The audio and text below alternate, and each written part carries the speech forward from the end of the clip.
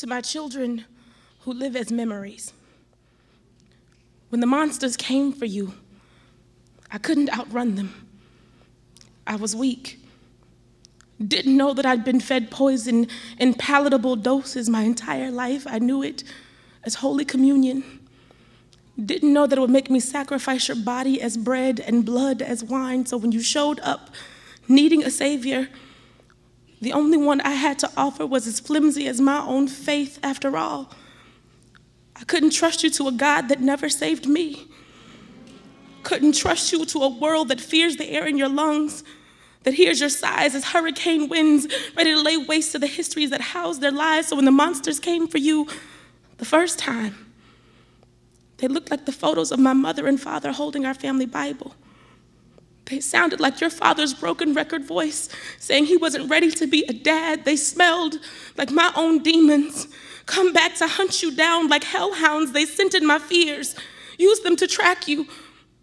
But the monster that finally pulled you from my grip was a mirrored image of my mind's own tortured thoughts. It was no beast, but this broken shell of a girl still twisted from run-ins with a grown man when she was only 8 years old. This girl whose first commandment learned was, "Thou shalt not get pregnant out of wedlock lest you shame your mother amongst her church friends." This girl who watched her older sister break this first commandment and was excommunicated from the sanctuary of this family. I was too afraid of a life alone to realize your life would mean I was never alone again. The second time around, I didn't even get a chance to fight.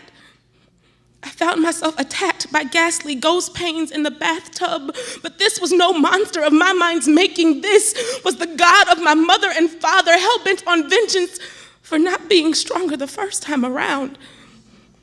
Your second death was a miscarriage of justice, if ever there was one. I've tried to vanquish my guilt by blaming God's vengeance, but your blood has always been on my hands and heart. I tried to tell myself that you deserve a better life than one with this girl who doesn't know what it means to mother these, but feeble excuses to light your light inside my belly where no one would see its brightness or my shame. But I've dedicated this womb and these wounds to your memories. No gardens will grow here until your peace revives the hollows between these hip bones.